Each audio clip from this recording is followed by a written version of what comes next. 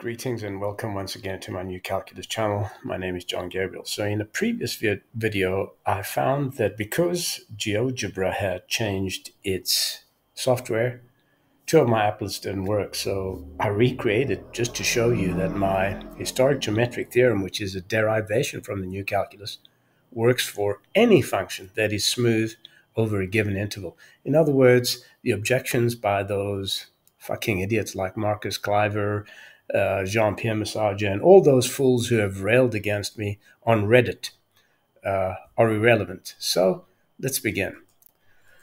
Before I continue, I must show you that when I tried to get unbanned, it directed me to Reddit. I mean, what does GeoGebra have to do with Reddit? And here's another strange thing. You cannot type GeoGebra in the title of the GeoGebra account on Reddit. Also, I found quite amusing is that everybody else can libel me, everybody else, but I can't retaliate. So if you go to that link and you check all the comments there, they're disgusting. They're from morons, like most of those who comment on my channel who don't know any mathematics. But so anyway, let me show you once again that my historic geometric theorem, which is explained in this article, to which I'll place a link, applies to all functions that are smooth over a given interval. This stuff, it's not something that you can question, you stupid morons. It's a theorem. It's fact. It doesn't matter whether you agree or not. Your agreement is irrelevant. You're all baboons compared to my intelligence, And I'm sorry I need to be mean, but you're idiots, and idiots need to know their place, right? So let's begin. I'll show you with a slew of functions. So let's begin with the most common, x squared. See, you see it here, x squared.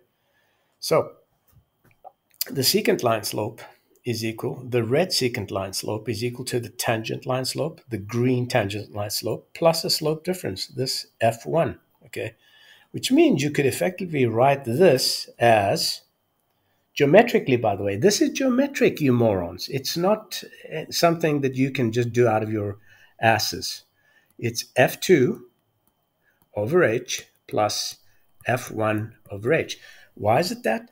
Well, you need to get off your fat asses and go and study this article, You need to study this. Otherwise, you won't understand. It's not that easy. Yes, it is easy, but not that easy. For most of you, it's hard because you're idiots. But that's understandable.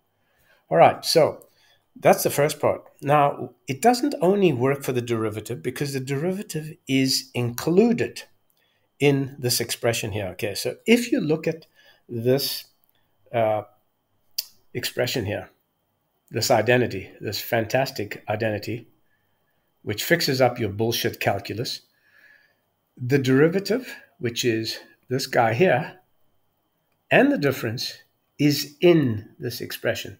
And it doesn't matter if the red secant line lies above the tangent line or below, or the curve is facing that way, or this way, or that way. It doesn't matter, It always works, and I'll show you with a slew of functions. Then you may ask, well, how do we know that the terms that do not contain H are the tangent line?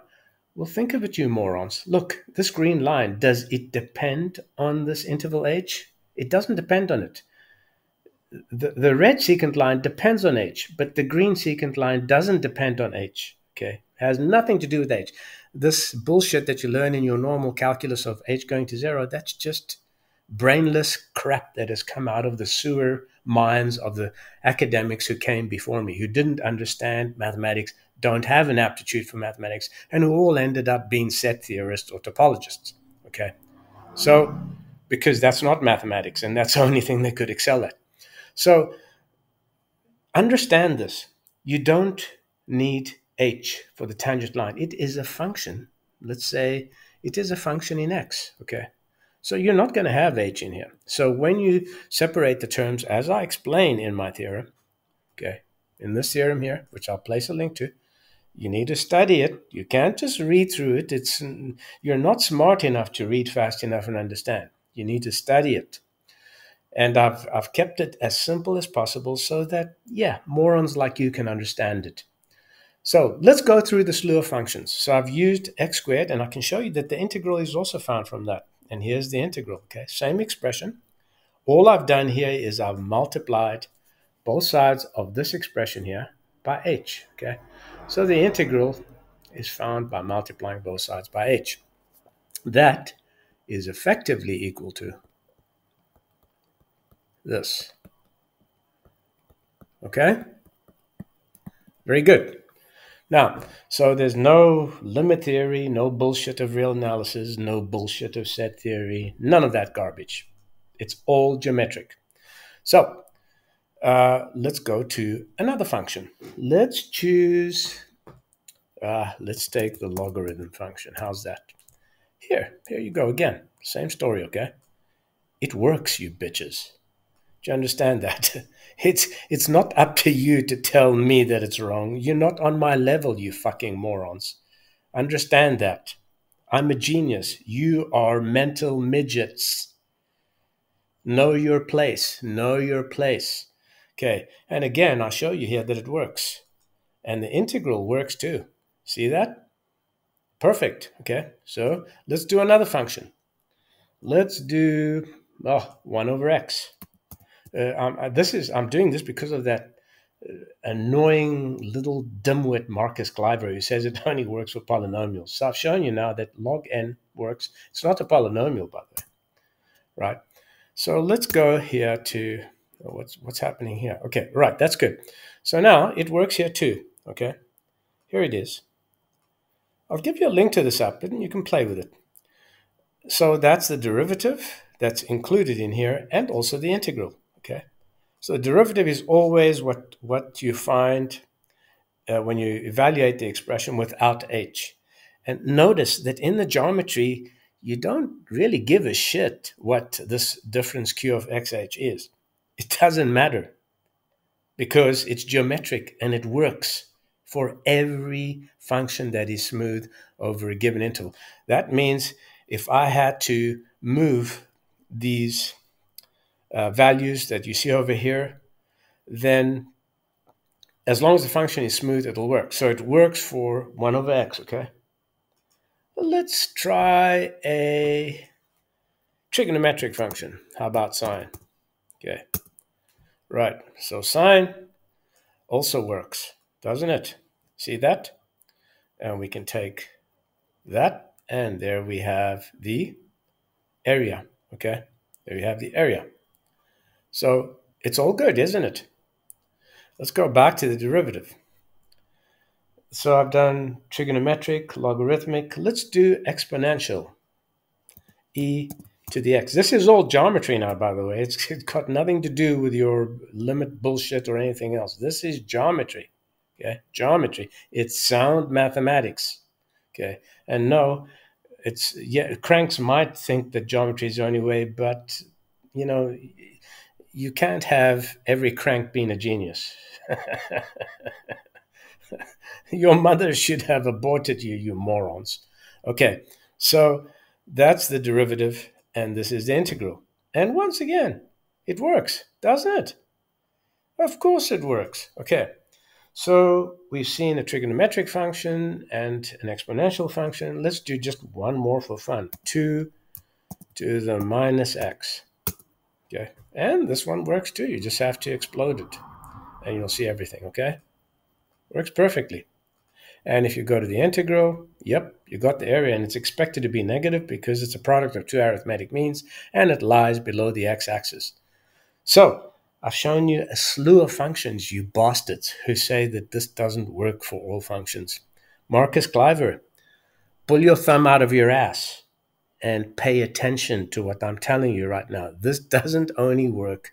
And also that idiot Jean-Pierre Massager from France, the prize idiot, by the way, and all the other prize idiots on Sci.math. Extract your heads from anus. That is the only way you'll understand what I'm telling you. You don't know better. You are suffering from Dunning-Kruger. the very thing you accuse me of is what you've been suffering from all the time. And sorry, I cannot treat you with respect because you're not respect worthy.